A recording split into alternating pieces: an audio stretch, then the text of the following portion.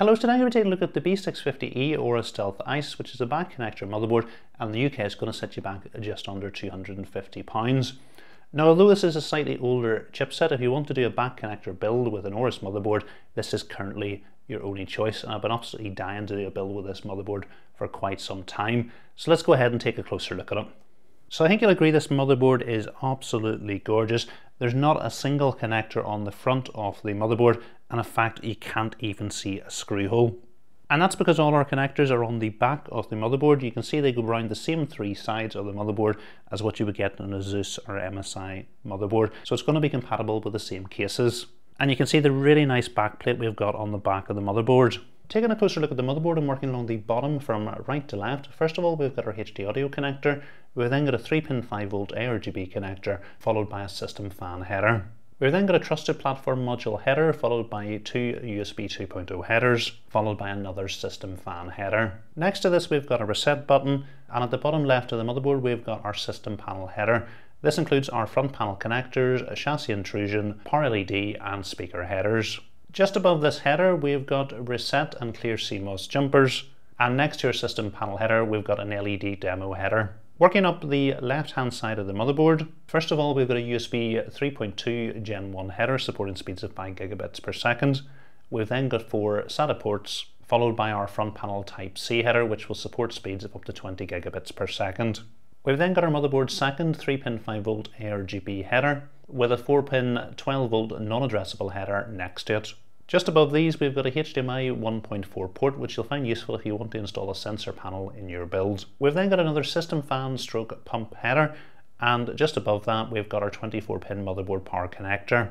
Working along the top of the motherboard, we've got our fourth and final system fan header, followed by our CPU fan and CPU opt headers. Finally, at the top right of the motherboard, we've got a single 8-pin EPS power connector. The motherboard features a 12+2+2 twin digital VRM design, and we've got really beefy heatsinks over the VRM connected up with a 6mm heat pipe. In the middle of the motherboard, we've got our AM5 socket and standard mounting brackets, and the motherboard is compatible with Ryzen 7000, 8000 and 9000 processors. We've got 4 RAM slots, and the motherboard will accommodate up to a maximum of 192GB of DDR5 at up to 8000 megatransfers per second overclocked. The motherboard features a single Gen 5x16 PCIe slot, and it will run in by 16 mode with the PCIe lanes coming from the CPU. It's good to see this slot is reinforced, and there's an Easy Latch Plus button just to the right hand side of the RAM that you're going to be able to press to open the clip on the slot. So one of the reasons the motherboard looks really clean at the front is you can't actually see any of the screw holes. So the screw holes are being hid by 2 magnetically attached panels on the top of the motherboard,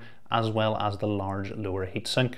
To remove the lower heatsink, there's a little clip on the right hand side we just need to push down, and then we're going to be able to lift the heatsink up and away. If we take a look at the back of the heatsink, you'll notice there's magnets on it, and then we've also got magnets on the motherboard, and this is designed to help line the heatsink up with the motherboard when reinserting it. And the large beefy heatsink over our top M.2 slot is removed in exactly the same way.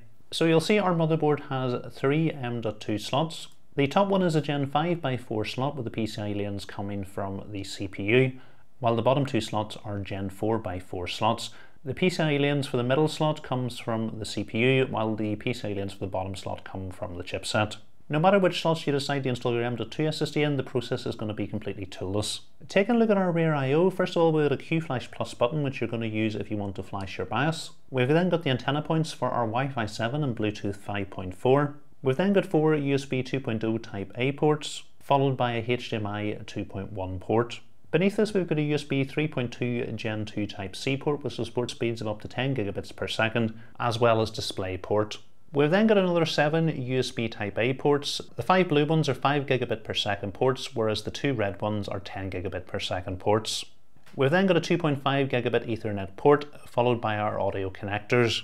The motherboard does support 7.1 channels surround sound, and the audio codec is the ALC897. In the box for the motherboard, we get the antenna for our Wi-Fi 7 and Bluetooth 5.4.